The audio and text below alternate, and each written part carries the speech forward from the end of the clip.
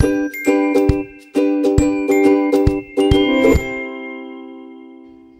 everyone, this is Claire from the Study Gurus. In this video, I'm going to talk about what the best way to go about approaching your exam paper is. A lot of students fall into the trap of just answering an exam paper from front to finish. For some exams, like maybe if all of the questions are multi-choice, that's okay. But for a lot of exams, this can be a massive mistake. The reason why this can be a really bad idea basically boils down to time. As you know, in an exam, time is an incredibly precious commodity, and you have to use all of the time you have to the very best of your ability. You have to answer your exam paper as efficiently as possible. And often, answering an exam paper simply from beginning to end isn't going to help you use your time as efficiently as possible. To get a good grade in an exam, you don't need to give the best answer that the examiner has ever seen for every question. You can get good grades in your exams without even answering the entire paper. The way we approached our exams was to answer the questions that we could answer easily and relatively quickly first. This necessarily means that you don't answer your exam from front to back without jumping back and forth a little bit. Often in exams, the first couple of questions are a little bit easier. This is really good because it means that you can answer questions that you should be able to answer pretty easily, and it really helps to sort of warm up your brain. It's kind of like doing stretches for the mind.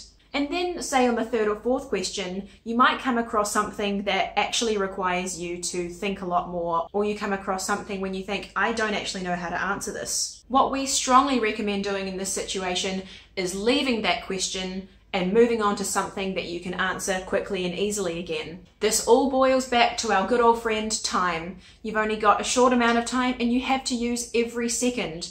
You don't have time to sit there and ponder a question that's really hard and a question that you might not be able to answer at all. You're so much better off if you move on and answer something that you can actually get marks for. After all, nothing on a page means no marks. So if you've spent too much time on questions that are actually too hard, well then you might run out of time entirely at the end of the exam and have got 0 marks for questions that you otherwise would have been able to answer quite easily.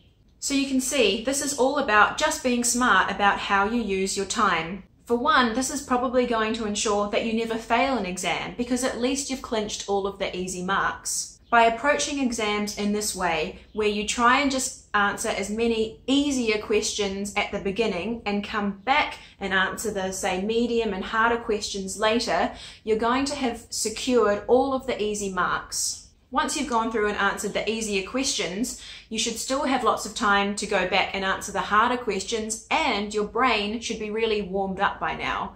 This might sound silly, but we really did find that the further you get through an exam, the more your, neurons start to fire and you can answer the harder questions more easily. I remember really distinctly coming across exam questions that were hard, but that I think I could probably answer, but my brain at the beginning of an exam just wasn't quite, firing. So what I would do is leave that, go and answer some easier questions, come back once my brain was warmed up, and I'd be more like in exam mode to be able to answer it. This technique of not answering an exam just from front to back is one of the things that we absolutely swear by. So many students don't get the grades that they deserve because they run out of time in exams and they squander marks that they otherwise would have got. So please don't make the same mistake. Start being disciplined and try and answer all of the easier questions first and come back to the harder ones later.